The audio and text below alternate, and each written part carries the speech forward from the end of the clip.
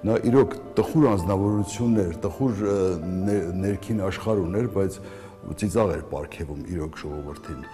Չապլինյան կերպար էր կարելի ասել մեր Մկրտչյանը, երբ որ 1986 թվականին ես վարեցի նրա ստեղծագործական երեկոն, հանդիպումը երիտասարդության հետ, մեր երիտասարդության պալատում, մեր կրծած կուկուռուզի մեծ դահլիճում,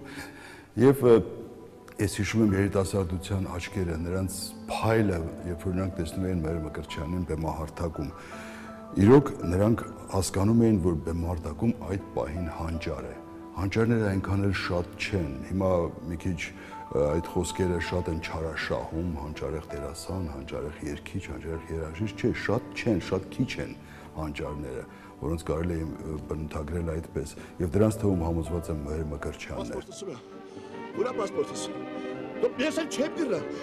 չեմ գրնա քեզի հետ, չեմ գրնա։